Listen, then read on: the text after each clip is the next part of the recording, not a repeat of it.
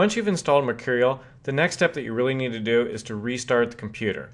I know none of us want to restart a computer once we've installed new software, but in this particular case it doesn't really work well, and you don't get the extra little icon showing up on the screen if you don't reboot first.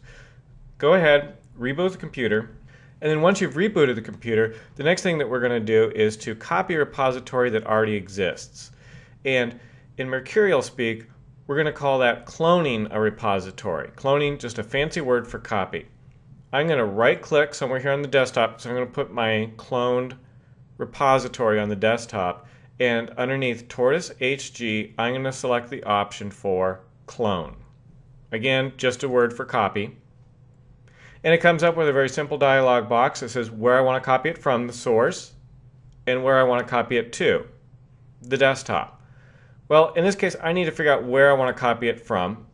And if you've signed up for one of our classes here, there's already a repository created for you. So in this case, I'm going to go to the Program Arcade Games class. Underneath the Progress button, you can log in.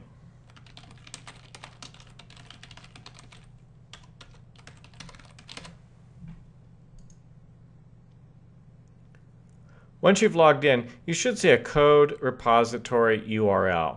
Let's go ahead and copy this. So I right-clicked on it and did copy link address. Now I'm going to minimize this. And I'm going to right-click in the source box and do paste.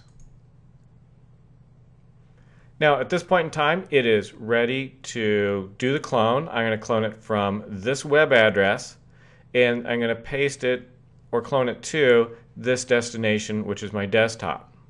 Hit the clone button, and then it's going to ask me for my username and password.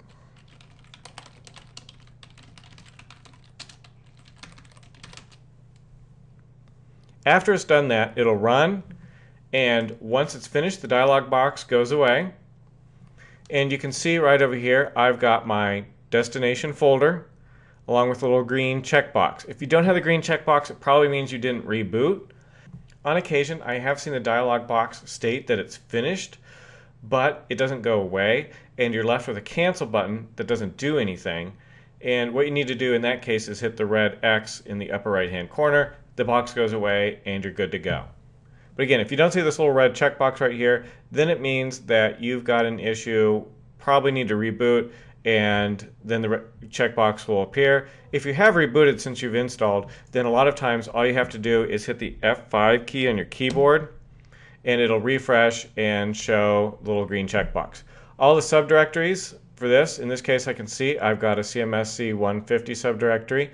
I'm showing hidden files, so the .hg file shows up. This is what it uses to hold all the database files in. You can just leave that alone. I see I've got some labs set up here. All these are green checkboxes.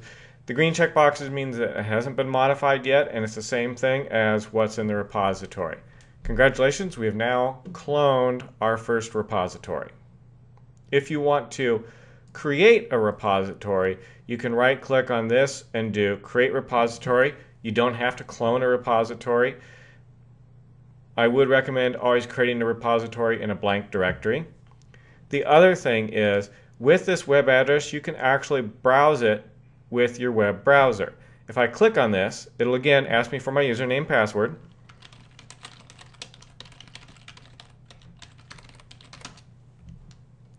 And once I've logged in, I can see this is everything that's happened for my particular repository.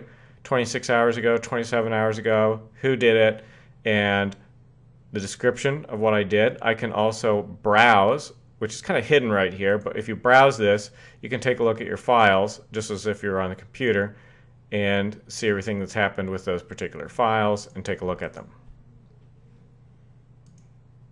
Alright, so you have copied your repository, and you can actually take a look at what's in the repository online without even having to clone it.